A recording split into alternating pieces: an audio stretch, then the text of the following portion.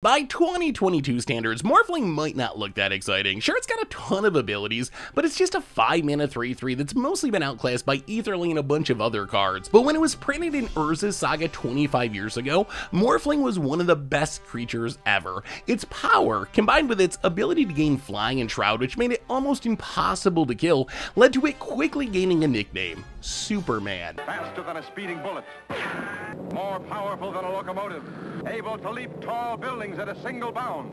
Yes, it's Superman. Fast forward 5 years. In the set Scourge, Wizards prints an oddly named enchantment called Pemenzora, which for 3 mana essentially gives one of your creatures Morphling's abilities. But why such a weird name? Well, Pemenzora is actually an anagrammic inside joke from Wizards. If you rearrange the letters in Pemenzora, it'll spell out I am Superman, because if you put Pemenzora on a creature, you're literally turning the creature into a Morphling or Superman.